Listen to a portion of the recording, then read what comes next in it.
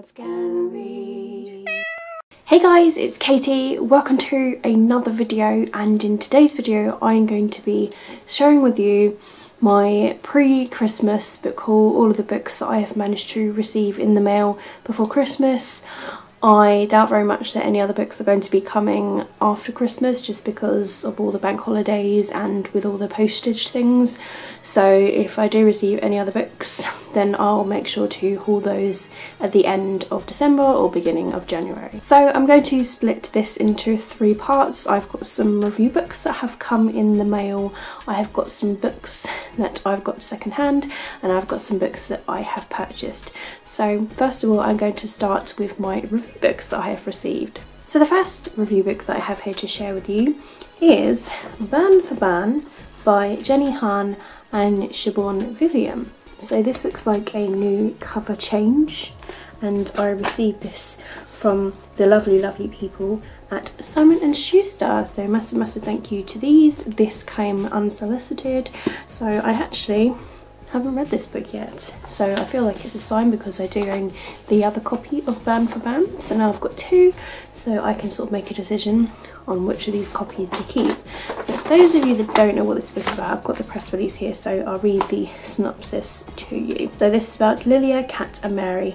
They're not friends, they barely know one another, but a chance encounter in the girls' room proves that they have something big in common. The girls have all been hurt by a bully, an ex-friend and an almost boyfriend, and now they want their payback. And together they hatch a scheme to work in secret to help each other right the long list of wrongs against them. Wait for karma, they're going to take matters into their own hands. So I've heard it's kind of like Gossip Girl-esque. So I'm actually looking forward to giving this one a read, and this edition is now released. It was released on the 30th of December, so I just want to say a massive thank you to Simon & Schuster for sending this book to me. I look forward to giving it a read in the brand new year. The next review book that I have received is Fierce Fragile Hearts by Sarah Barnard, and they are very well known for the other books. This is sent from Han Macmillan, and this book releases in February, on the 7th of February 2019. So massive thank you to Pam Macmillan for sending this to me. So I've got a press release plus a letter from the author here actually, and this book is about a companion novel to Beautiful Broken Things. So I'll have to read that first. It's about leaving the past behind, the friends who form your future, learning to find love and in all of its forms. 2 years after a downward spiral took her as low as you can possibly go, Suzanne is starting again. She's back in Brighton. I've been to Brighton recently, so this will be awesome. And that's the only place that they felt that they belonged with their best friends Caddy and Rosie. But they are about to leave for university, and when your friends have been your light in the darkness, what happens when you're the one left behind? So I feel like this is going to be like really sort of touching. And it says here from the author that what I'm going to expect to find is new friends, old friends, music, a fair bit of crying, plenty to laugh about, sadness, but also happiness and healing, and a dog called Clarence. So I'm very much looking forward to giving this one a read and review for you guys, definitely in the new year. This next review book is called Enchantée by Gita Trellis. So this is the book here, the proof book here, and this got sent by Pam Macmillan as well. So this is what the cover is going to look like, which is going to be absolutely gorgeous. So this is the press release, so I'll read you what this book is about as well. And this book is released on the 21st of February. Love Magic Revolution. Become swept away in the compelling fantastical debut novel set before the outbreak of the French Revolution. It's a world full of black magic, romance, intrigue and politics. It's a novel to keep your imagination on its toes and win you over from the start to finish. Paris in 1789 is a labyrinth of twisted streets filled with beggars, thieves, revolutionaries and magicians. Smallpox kills her parents. Camille is left to provide for her sister and her brother. In desperation, she survives by using the modest magic she has learned from her mother, the cursed talent to use which costs Camille dearly. But when her brother disappears, Camille decides to pursue a richer, more dangerous mark, the glittering court of Louis and Marie Antoinette herself. Using the dark magic, Camille transforms herself into the Baroness de la Fontaine and presents herself at the court of Versailles, where she soon finds herself swept up in a dizzying life of riches, finery and suitors. But Camille's resentment of the rich is at odds with the allure of the glamour and excess, and she soon discovers that she is not the only one leading a double life. It says it's perfect for fans of Les Miserables, The Night Circus and the BBC TV series Versailles. So I'm actually really excited and looking forward to this. I know it's what a lot of people are actually anticipating to read next year. So I'm really excited about this because I read a book called A Sky Painted Gold, and I really enjoyed that, and that was like a historical fiction book. So I used to really not think that I would like historical fiction books just because they were based in the past. And now, since reading that, I absolutely loved it. So I feel like I am ready for this book. So massive thank you to Pam Macmillan again for sending this to me. I really look forward to giving this read, definitely in the new year. The last review book that I have to share with you is called All the Lonely People by David Owen. So this is the book here. It's sent from Atom Books, and it came with this floppy disk. It says, "Welcome to the Lonely People. Escape, delete, disappear." So this book, it didn't come with the press release, but its expected publication on Goodreads says it's 10th of January, so it'll be in the new year. So this says here, everyone tells Kat that her online personality, confident, funny, opinionated, isn't her true self, but Kat knows otherwise. The internet is the only way to cope with a bad day, chat with friends who get all of her references and make someone laugh. But when she becomes the target of an alt-right trolling campaign, she feels that she has no option but to skate, delete and disappear. It's a timely story about online culture that explores the experience of loneliness in a connected world and the power of kindness and empathy over hatred. So it's actually got some quotes of like reviews of people, like Juno Dawson saying it's very cool, Non-Prat says it's dead good books, Alice Oseman says it's the best book that they've read in ages, and someone else has said that it's compelling and completely gripping, Kieran Millwood Hargrave. So yeah, I'm very looking forward to it.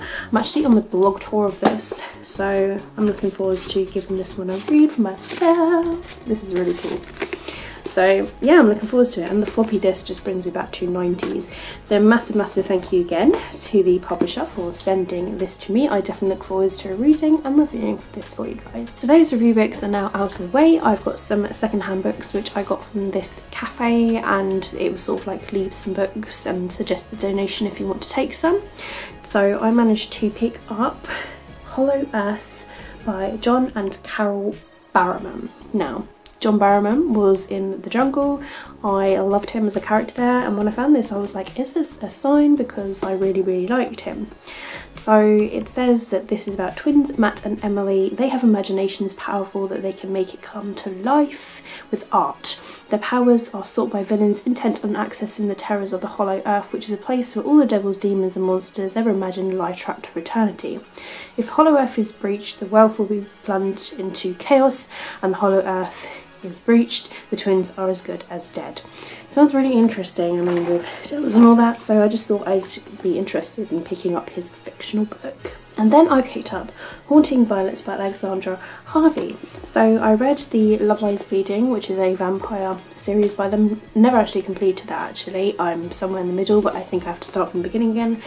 But this is a standalone. This is about Violet, who doesn't believe in ghosts, but they believe in her. Violet has spent years taking part in her mother's faked seances, putting the rich and powerful in touch with the dead, and their success has brought them a life of luxury that they could have dreamed of, and Violet is the prospect of society marriage. Last thing that Violet suspected was to start seeing and hearing the dead for real, but now she's haunted day and night by the ghost of a drowned girl who won't let her rest until her murder is uncovered. So Violet must use her talents to unravel the mystery surrounding the girl's death and quickly before the killer strikes again. So it sounds like a really awesome paranormal thriller, so I definitely look forward to giving this one a read. The last book that I managed to find in this cafe is called The Left Hand of God by Paul Hoffman. I've heard about this book, and yes, it's an adult fantasy, so I was just like, oh my goodness. And yes, it sounds really interesting. So it says here that it's about Kale, and this is just all that sold me. It says they told him he could destroy the world, maybe he will. So to read The Left-Handed God is to discover a world of wonder and cruelty, epic grandeur and unspeakable tragedy. It's Thomas Kell's story. Before it's done, he will have loved, killed, outwitted, saved and portrayed those who cross his path. He will have no choice. The fate of the world lies in his hands. I just thought that sounded really, really good.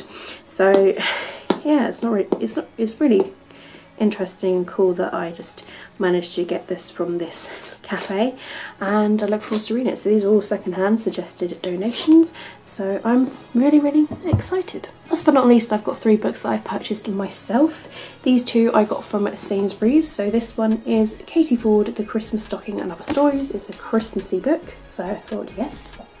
And I liked the sound of the synopsis because it says, help your best friend cook Christmas dinner and end up falling in love with one of the guests. Arrive on Christmas Eve dressed as a fairy, all set to wave your wand and give a young family their best Christmas ever. Spend an unexpected romantic Christmas honeymoon in a small cottage surrounded by the thickest, whitest snow, and fall in love with a handsome stranger on Christmas morning and his badly behaved dog. Host the perfect and most romantic Christmas celebration ever, entirely by candlelight. So there's like 6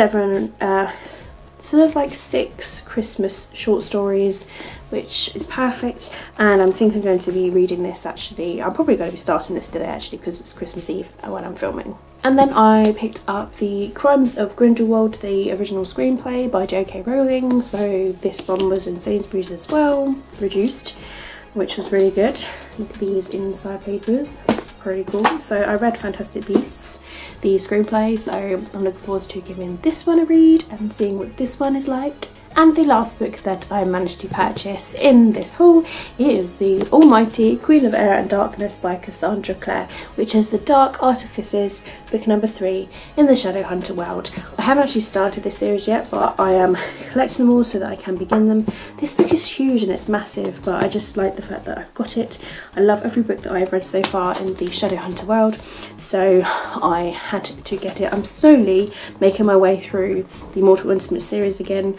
I am currently on City of Lost Souls, which is book number 5, but I'm also reading The Infernal Devices for the first time because I know that they do mention City of Heavenly Fire. There's some references from The Infernal Devices in there, so I don't want to get myself spoiled, and so I'm reading it now in like order of publication. So I'm currently on Clockwork Prince, and then I'll go back to City of Lost Souls, and then I'll go to Clockwork Princess, and then back to City of Heavenly Fire. So these are all the books on the back here. And then I'll go on to Lady Midnight, Lord of Shadows, and then Queen of Air and Darkness. But I'll also be reading those side books as well, like the Tales of the Shadowhunter Academy, and there's also the Bane Chronicles, and there's now the there's another one as well that I've been getting the ebooks of. So yeah, I'm slowly making my way through these series, but this is a beast. It's absolutely beautiful. And guys, look at the inside. I'm going to take it off because it's so pretty. You can have it as a poster if you so wish, but this is inside. I just thought I'd share that with you guys, just in case. So I'm not sure if that means it was like limited edition or anything, but wow, I totally did not expect to get that. So yeah, so I'm really excited to one day get around to reading this series. I'm really, really looking forward to it. So there you have it guys, those are some books that I have received for review, got from a book cafe as well as purchased for myself in the month of December. I know I remember myself even saying like I don't think I'm going to be getting myself any books in December apart from the Queen of Air and Darkness, but you know, I am just, what can I say? That's all I could say. So yeah, let me know down below in the comments if you have read any of these books and what you thought about them. And I will talk to you guys in the comments. If you have enjoyed this video, don't forget to give it a thumbs up so I know that you guys have enjoyed this. Let me know what books you're currently reading and what books you have managed to purchase in the month of December as well. My name is Katie, thank you very much for watching my video as always. All of my social media links will be down below if you'd like to follow me elsewhere. Keep smiling, keep reading and be happy. My name is Katie and I'll see all of you wonderful awesome people in my next video. Bye!